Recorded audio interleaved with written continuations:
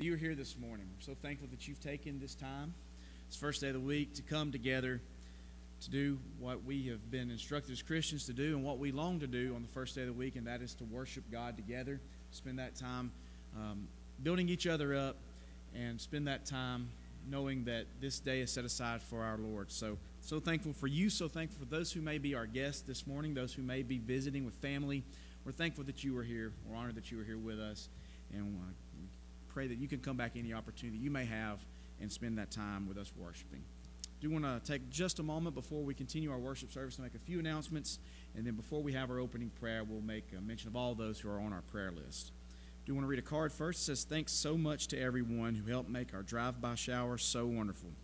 We're so thankful for our loving church family and can't wait for Blaine to be part of it.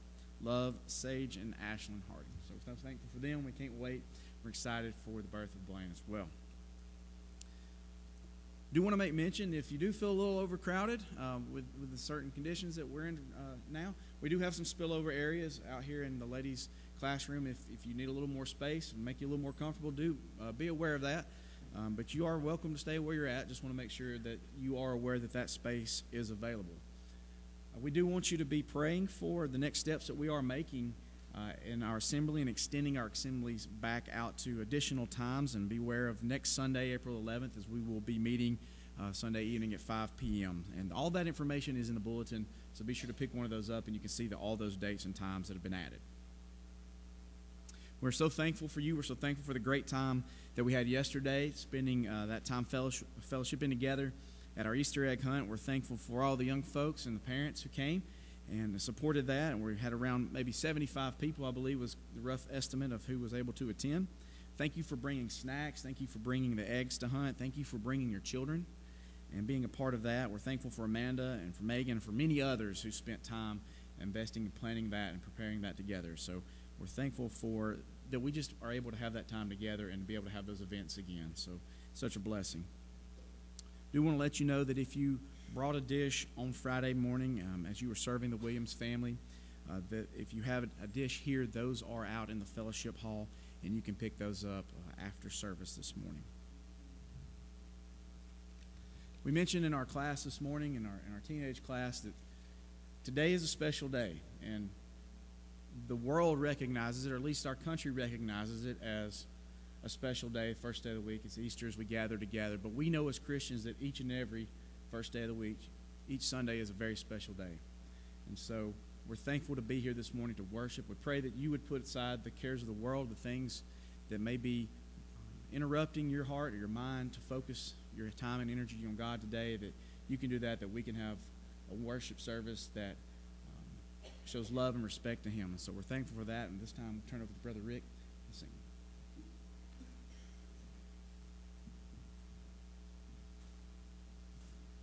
If you're able to stand, let's stand and sing this one. This is one that's tough to sit and sing. Let's stand and sing. If the skies above you are gray, you are feeling so blue.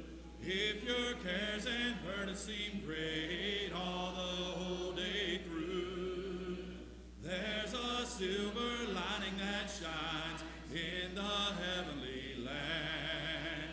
Look by faith and see it, my friend. Trust in His promises grand. Sing and be happy, press on to the goal. Trust Him who leads you. He will keep your soul. Let all be faithful. Look to Him and pray. Lift your voice and praise Him in song. Sing and be happy today. Often we are troubled and tired, sick with sorrow and pain.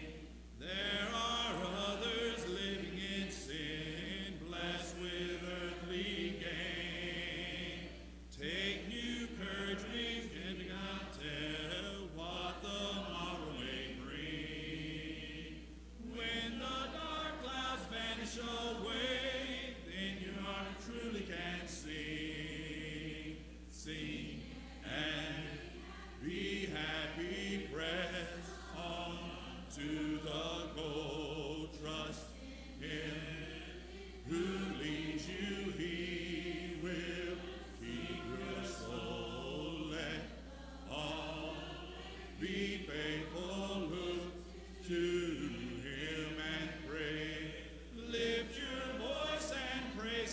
song, sing and be happy today.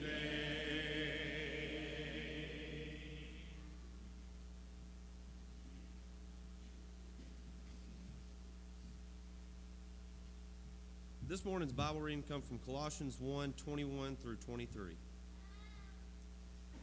And you who once were alienated and hostile in mind, doing evil deeds, he has now reconciled in his body of flesh by his death, in order to present you holy and blameless, above reproach before him. If indeed you continue in the faith, stable and steadfast, not shifting from the hope of the gospel that you heard, which has been proclaimed in all creation under heaven, and of which I, Paul, become a minister.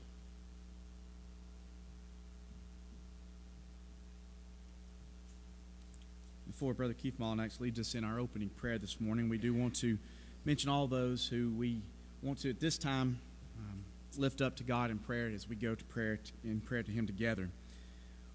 We first want to extend our love to Haley and Crystal, Navy Williams, and Riley Williams upon the passing of Haley and Riley's mother, Sister Rhonda Williams, week before last.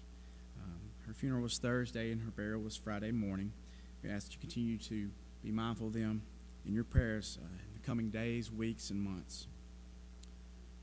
We're so thankful for Peyton Thomason and his request for prayers last Sunday. We're thankful for his willingness to be right with the Lord, and we're so thankful for him as a young man and the example that he is. Continue to pray for Peyton and his walk with God. We ask that you be mindful of Brother Roy Taylor, who's at home, for Sister Sandy Fike, who is recovering from her shoulder surgery, for Sherry Vance, who has some tests coming up this week, and we're praying for good results for her, for Sister Grace Gray, and we're thankful that she's here and from her the fall that she had, and we're so glad that she can be with us this morning. Sister Pauline Engel, who has not been feeling well, and so continue to remember her.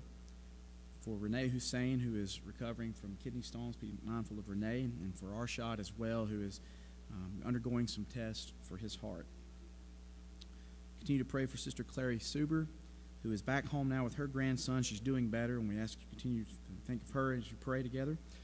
We pray for Alex Ernest as he's recovering from a leg injury. Be mindful of him. We're thankful that Sister Sherry Schultz has been able to be with us, and as she still recovers from her procedure. For Nelson, as he is improving as well and recovering from his surgery as well, be mindful of him. Continue to be mindful of Brother Greg Wire's mother, Linda Johnson. She's been diagnosed with liver cancer and will be beginning treatment soon. So be mindful of Linda Johnson in your prayers. Also, the mother of Jonathan Appling, Barbara Appling, who is going to have a very lengthy recovery. So be mindful of her and his father as well. For Rick's sister-in-law, Delia Wade, who's recovering from surgery. And for Brittany and Cameron's cousin, Amber Gilliland. She has had a very long battle with COVID, but has been recently moved to the LTAC and rehab at Nolan and St. Vincent's East, and she is improving every day. And the family is thankful for your prayers. Amber is thankful for your prayers and your continued prayers for her. This time, let's go to God in prayer.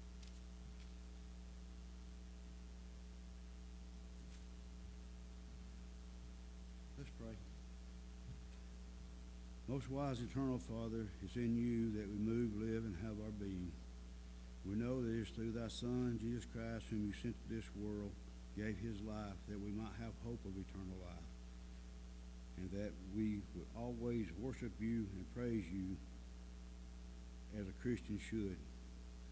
Dear Heavenly Father, so many times in this life we make decisions in our life that are sometimes the wrong decisions, but we know that it is through your love in thy Son and through his blood it washes us of our sins. Dear Heavenly Father, at this time, the leaders of this country who run this country, we pray that they will look to you for guidance, that this country may continue to be a free country, and that we may be able to worship you in spirit and in truth with the freedom that we have had for a long time in our lives. This time, dear Heavenly Father, we ask you to be with those who have been mentioned this day of sickness, any problems in their lives that they need help with. Be with the Williams family with the loss of their mom. May they always look to you for their strength and the great memories that they had while they were here with them. Dear Heavenly Father, we pray for this membership here at Parish that will always continue to strive to become a stronger and better church that will be able to send the right things out into the world, to know what it is to live a Christian life. Again, dear Heavenly Father, so many times we fall short of the glory. We pray that you always be willing to forgive us of our losses. But most of all, thank you for your Son, Jesus Christ. For without him, we know we will be nothing. Be with us this day as we worship you. May we worship you in spirit and in truth. May we do the things that makes you most happy and that you always will deserve. Be with us this day and on through future life, and pray that in the end heaven might be our home. This is our prayer in Christ's name. Amen.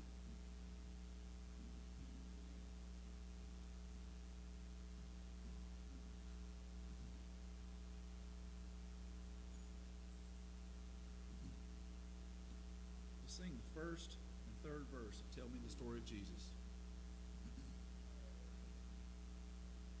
Tell me the story of Jesus, write on my heart every word. Tell me the story most precious, sweetest that ever was heard.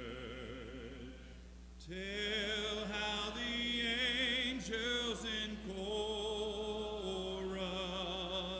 sang as they welcomed his birth. Glory to God in the highest, peace and good tidings on earth. Tell me the story of Jesus, write on my heart every word. Tell me the story most precious, sweetest that ever was heard. Tell of the cross where they nailed him, writhing in anguish.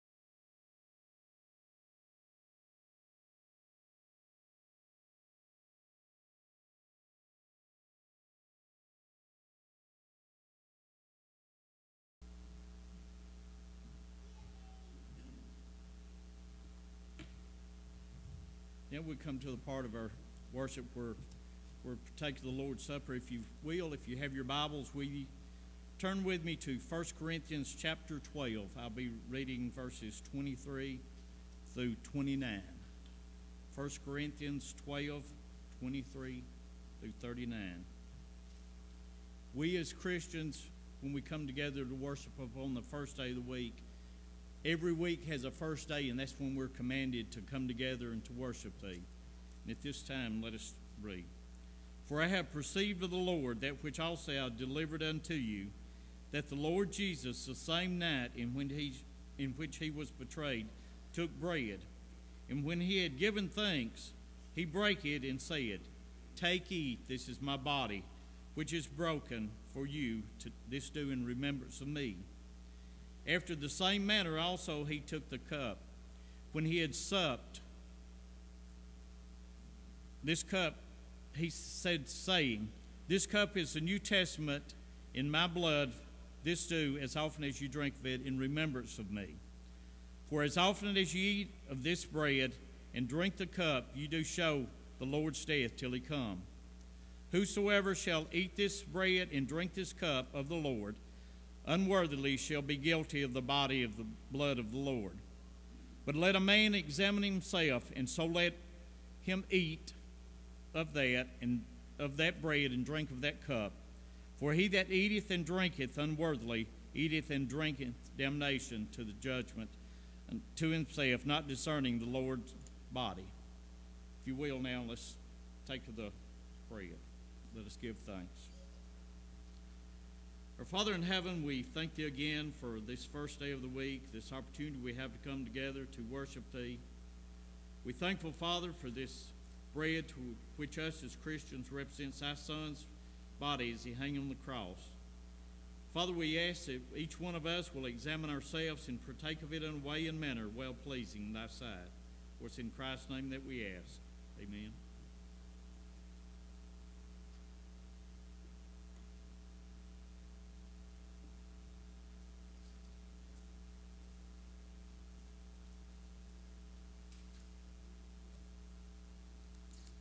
Let us give thanks for the fruit of the vine. Our Father in heaven, we thank Thee again for another day, for life, and for all its many blessings. We're thankful, Father, for this cup, the fruit of the vine, which to us as Christians represents Thy blood, as He shed His blood hanging on the cross for the sins of the world. Father, we pray also that we will partake of this fruit of the vine in a way and manner well-pleasing in Thy sight. In Christ's name we ask. Amen.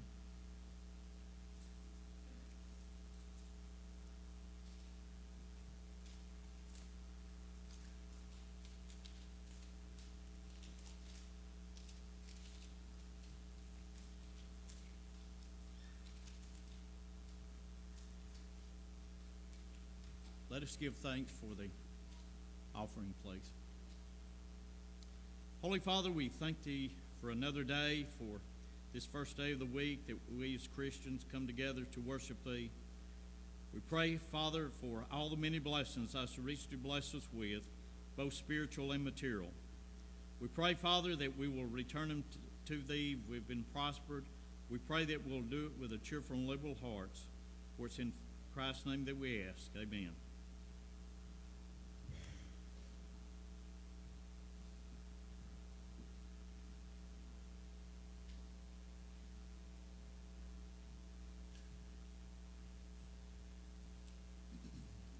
As the deer pants for the water, so my soul longs after you.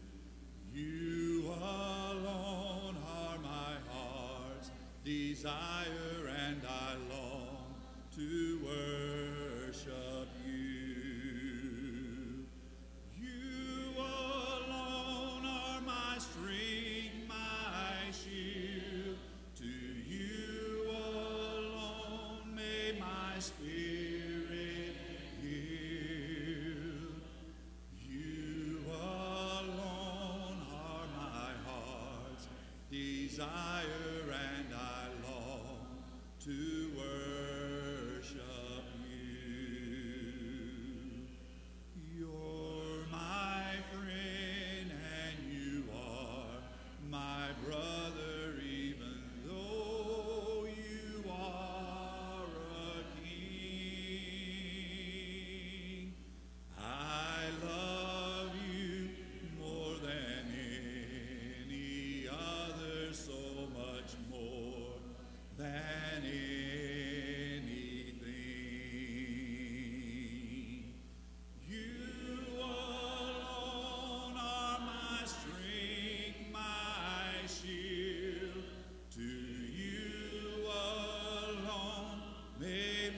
spirit yield. You alone are my heart's desire, and I long to worship you. If you're able to stand, let's stand and sing 552. I know who I have believed. After we sing this, we'll hear from Brother Joey. I know not why God's wondrous grace to me he hath made known, nor why unworthy Christ in love redeemed us for his own. But I know whom I have believed and am persuaded that he is able to keep that which I've committed unto him against that day. I know not how the Spirit moves, convincing men of sin, revealing Jesus through the Word, creating faith in him. But I know whom I have believed and am persuaded that he is able to keep that which I've committed unto him against that day. Good morning. Amen to the singing and to the opportunity to pray and to read and to commune at the Lord's table and also to share in our giving. We're thankful for every Sunday. We're thankful for this Sunday, and know that we are thankful for this crowd, thankful for you and how you've contributed to our worship thus far. Colossians, the book of Colossians, the New Testament will be in chapter 2. We're going to begin in chapter 2, verse 4 in just a moment. Colossians chapter 2 and verse 4. Sometimes when tornadoes strike particularly rural areas, there's an interesting phenomenon that will happen, and that they will find dead chickens, and those chickens do not have feathers. They're bald chickens. For decades, the assumption was, well, the wind speeds are so fast it almost causes the feathers to just explode off of the chicken. Late 1800s, a man even tried to devise a test by which he could figure out the speed at which chickens lose their feathers in tornadoes. And that just became the accepted reason as to why this would happen from time to time. 1975, a man named Bernard Vonnegut wrote a little paper, and he debunked that study, said it's not wind speed. There were even a few extreme kind of scientists who would try to say, well, this storm might have been this strong because it had chickens without their feathers. Well, this guy wrote a paper in 1975 that said, no, actually what's happening is the chickens are getting scared, and they're doing what gets called flight molting or panic molting. They loosen and lose their feathers when they are scared. Because they can't fly away when they sense a predator, a fox, a coyote, they'll release those feathers and hope that they can bite the feathers instead. So the better now prevailing theory is when you find a bald chicken after a tornado, it's not the wind, it's the fact that it got scared, and then in the destruction and the winds, those feathers fell off. Weather's a scary thing, isn't it? I mean, we just go back a few weeks to the end of January. We've had several scares, several weather events that have impacted us. The end of January, that tornado hit Fultondale. Early February, we kind of put a day or two on hold because of winter weather. For 2 consecutive weeks, our area was under a high risk for severe weather, for tornadic activity. And then last week made the 3rd straight week of heavy rain, so we had local flooding that was pretty significant. So I'm guessing it's pretty clear there would be quite a bit of panicking over the past few weeks, months because of the weather. Certainly a lot of energy has been invested, a lot of resources invested, a lot of attention drawn to the weather and our response. How are we to respond to general weather events or threatening weather events or even large-scale climate events? Well, quickly, just by way of introduction and illustration here, we can ignore weather altogether, in which case we suffer.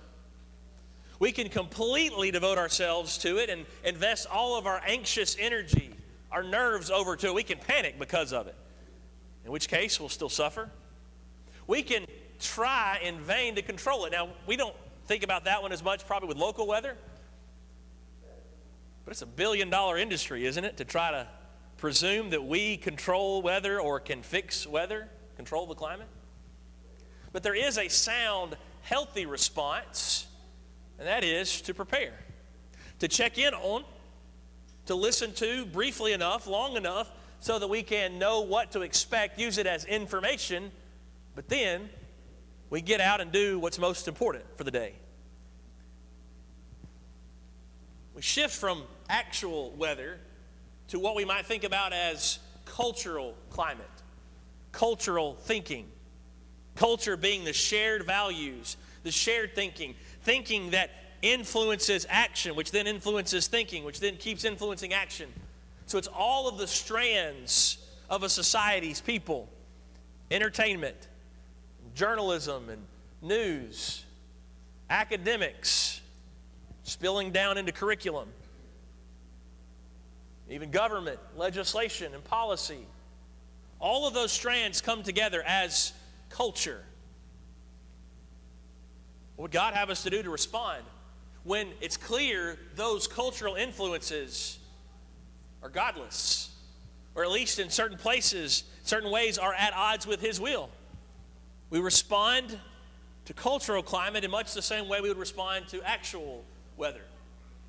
If we ignore it to our own peril. We will suffer. It will strike.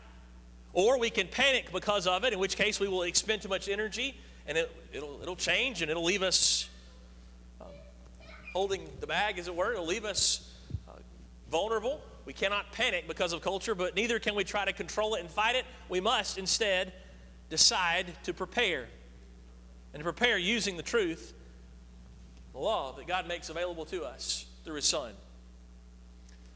Over the next several months, we're going to keep coming back to, and even starting from the book of Colossians, using this, not necessarily this idea, but just knowing that the book of Colossians is a great place for us to start in terms of preparing ourselves with the truths that God has made available in such a way that keeps us prepared no matter what false cultural thinking is out there.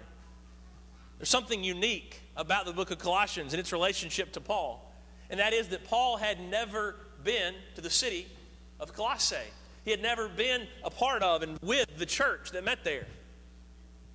And yet, he could still write to them and explain the beauties of Christ in such a way that would prepare them for any false thinking they would be bombarded by. So even though Paul has not been to Parrish, has not been to the United States of America in 2021, this letter will help to prepare us, prepare our minds, to keep preparing us for a life and for lives and for the work of the church in such a way that helps us to defend against and be productive with the gospel. Listen to chapter 2, verse 4.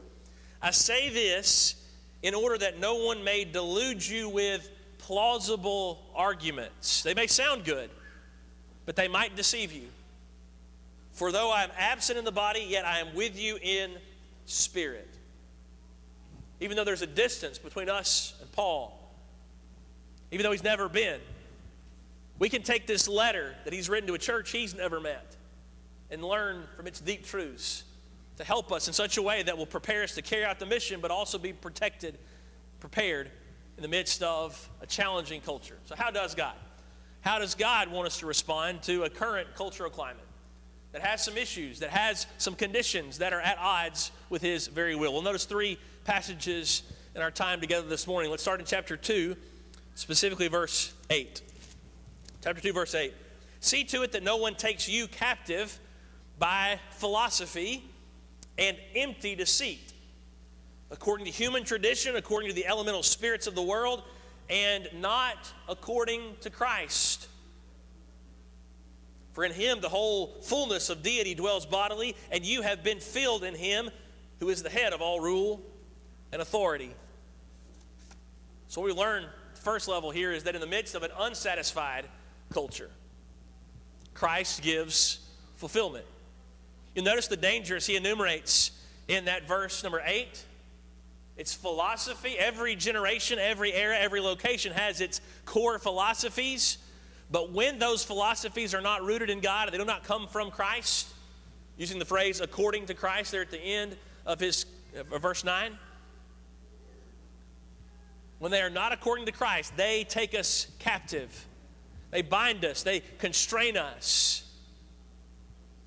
And He says, beyond these philosophies that presume to be wise, they are full of empty deceit. They're deceitful.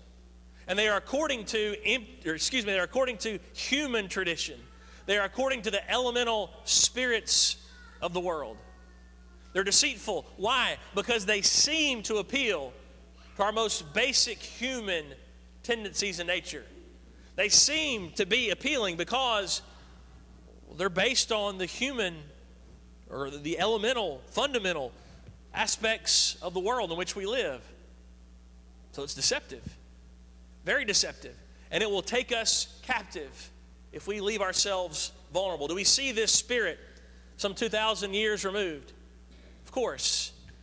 Of course we do. There's all sorts of doctrines and thinking that's promoted because it seems to go back to humanity and flesh and human nature. In our current culture, how often do we hear some very unnatural, very ungodly things that are held up and built up by words like science and data, nature, justice, fairness, love, identity, elemental spirits of the world? You hear the echoes of that phrase? And yet those labels are really just a front, or they're really just a means to explain what often gets summarized now today as my truth. My truth. My truth has become the most protected thing, and I will do all I can do to protect my truth, and you must recognize and protect my truth. Just can't help but think of those statements. Human tradition, elementary spirits of the world. My truth, but propped up by the basic tenets of the world. Is that possible that we as Christians can be influenced and impacted by that kind of a cultural climate? Of course. We Christians are vulnerable. We're vulnerable to thinking that says, whatever I experience, that's what goes. That I'll leave room for God, I'll leave room for Christ, but it needs to be on my terms. It needs to be what I prefer. It needs to be about me. Or maybe we run to those aspects of the world and we seek fulfillment in them. We Christians are still vulnerable to being tossed about. Paul would use that phrase, Ephesians chapter 4, verse 14, tossed about by every wind, every wave of doctrine. We can be tossed about by our desires to keep up, to fit in, and to stand out. That prevailing way of thinking in our culture can and will influence it if we are not prepared to defend against it. But notice in this text of Colossians 2, Christ is the solution. This thinking does not come from Christ, but what does come from Christ? Verse 9, in Him the whole fullness of deity dwells bodily. God dwells fully in Christ. Therefore, what's possible? Verse 10, you have been filled in Him. How did he describe the deceit in verse 8? By philosophy or empty deceit. When the world's philosophies and thinking enter our lives, they will inevitably leave us empty. We will keep going back to them because they never fulfill. But Paul says, when you live and think according to Christ, because he is completely filled by God, he is the fullness of God in bodily form, he now fills you completely. And Paul would close Philippians chapter 4 and verse 19. My God will supply, my God will fill, same verb. My God will fill, fulfill, will supply every need of yours according to his riches in Christ Jesus. So while we keep searching as a culture for things that constantly leave us empty and longing, we have the promise that Christ fulfills every need.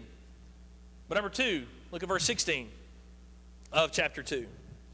Therefore, let no one pass judgment on you in questions of food and drink, or with regard to a festival, or a new moon, or a Sabbath.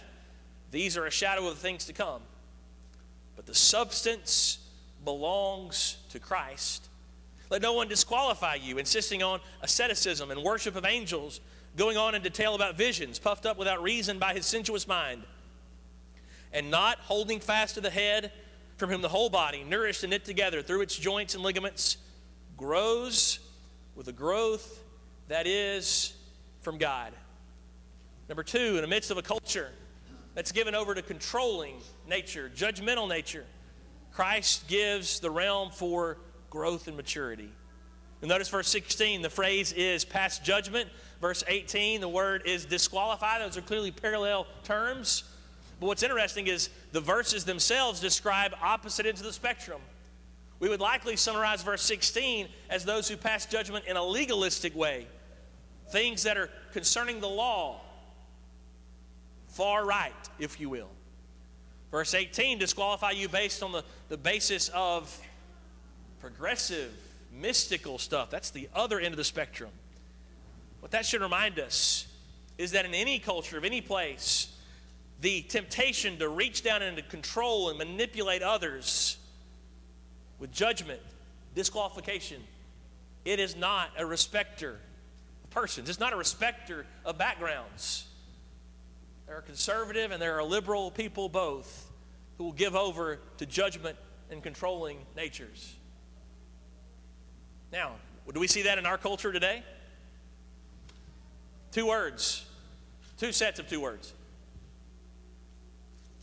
Cancel culture. Does that sound familiar? Right? There's this prevailing thought right now. It's celebrated, it's honored. And if one person has one slip up from decades ago or maybe even recently, let's just cancel everything about them. Another phrase, it's more of an academic phrase, but the trickle-down effect has resulted in cancel culture.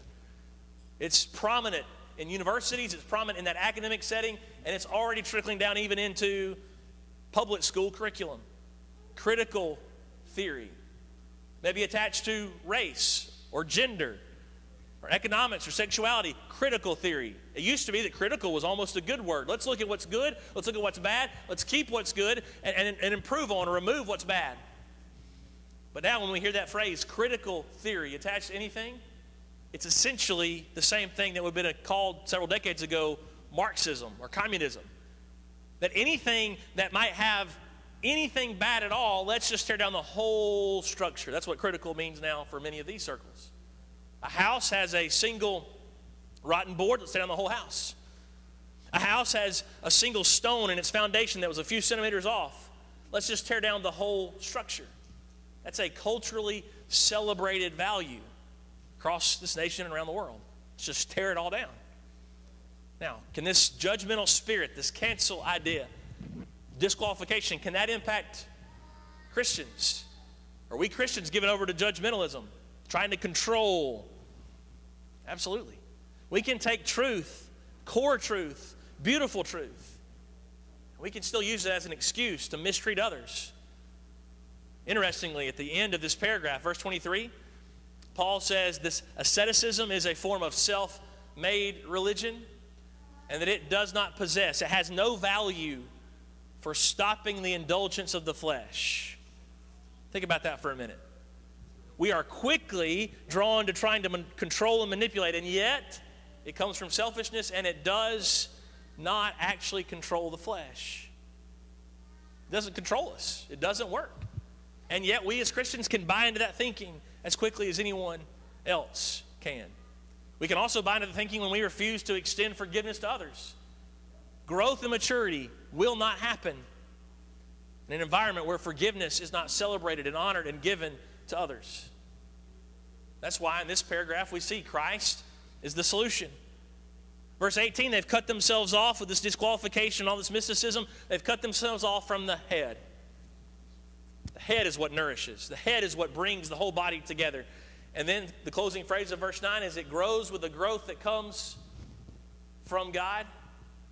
God-given growth doesn't come from control, manipulation, judgmentalism, or disqualification. It comes from the people of God submitting humbly to the grace of God, through the truth of God, and keeping on walking in Christ. He is the solution. You take a plant, and it's just as easy to overwater and kill that plant than it is to underwater that plant, or put it in too much sun as it is to leave it in too much shade. We can overdo some things. And these false teachings around the culture in Colossae were guilty of that. And he warns them, don't become a victim to that kind of thinking. Instead, you be sure you're attached to Christ, because it's Christ who gives the growth. Parallel passage of Ephesians chapter 4. When each part is working properly, it makes the body grow so that it builds itself up in love. Love is the arena in which God causes the church and causes us to grow. Number 3, go back to chapter 1 as he discusses the Colossians directly and the journey they've taken. Chapter 1, verse 21. And you who were once alienated and hostile in mind, doing evil deeds, he has now reconciled in his body of flesh by his death, in order to present you holy and blameless and above reproach before him, if indeed you continue in the faith, stable and steadfast, not shifting from the hope of the gospel that you heard. Number 3, to a hopeless culture, in the midst of a hopeless culture, Christ gives transformation. You'll notice here, he's talking directly to them. They would have been Gentiles. He says, you used to be alienated, hostile, an enemy of God. And that led you to do evil deeds. We experience that. Do we see that in the culture around us? Have we experienced that ourselves? We understand what it means to be at odds with God. We alienate and cut ourselves off from God. That leads to further disappointment and hopelessness and anger and resentment, which then leads us to even more evil deeds and sin, which creates the separation more and more. It's a cycle that continues. And we don't have to look long or far out into the culture around us to see that cycle continuing. And it's replayed that cycle so many times that the starting point for much of the prevailing voices right now is to not even start with God in the picture. To just have their backs turned completely to any semblance of truth that acknowledges God.